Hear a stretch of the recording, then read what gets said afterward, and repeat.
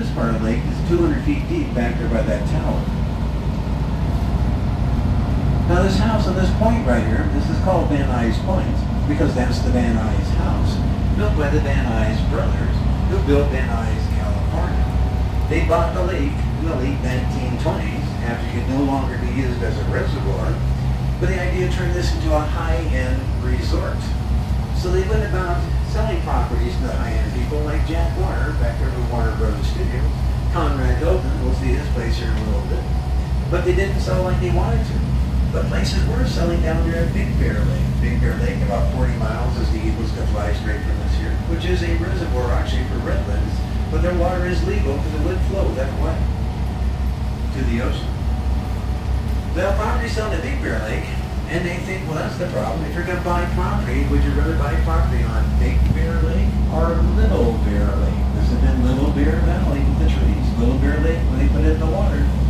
So they went about changing the name from Little Bear Lake to Arrowhead Lake. And they named it after the natural rock formation down at the bottom of the hill.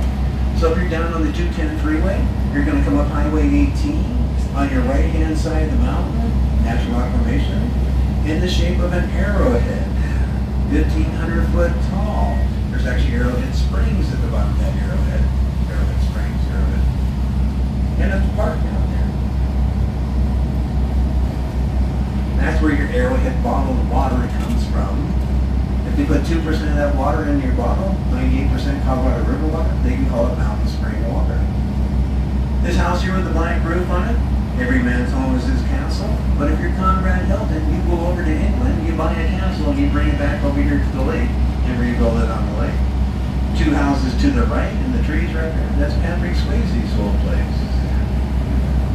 Now over here where we see the sandy beach, that's the Tavern Bay Beach Club. One of the two private beach clubs here on the lake. Got to be a member to be able to enjoy it. So we see the sand.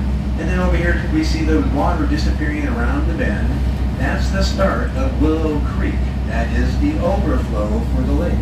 When the lake gets to this height, it overflows underneath that bridge. Goes down to Deep Creek, which ends up going out to the Mojave River, which is on the desert side of the mountains, not on the ocean side. But more important to us, behind that sandy beach and that bridge is a huge structure.